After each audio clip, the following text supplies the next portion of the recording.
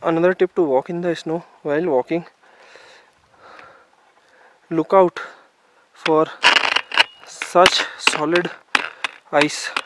This is solidified, this has become ice, even my trekking pole cannot penetrate it.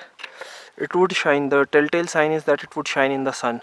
You can always, it's gleaming, it throws off light a lot, versus the soft snow which is here, in which my pole goes. Just like my pole goes, my feet will have a very your feet will have a very nice foothold, will get a nice foothold. However, look at the foothold I created. However, on this thing it will be extremely slippery.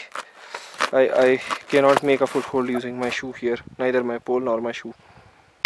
Only an ice axe can break this, but there is no need to break. Just watch your feet, step on the soft one, and look out for anything gleaming in your path which is reflecting, throwing off a lot of sun.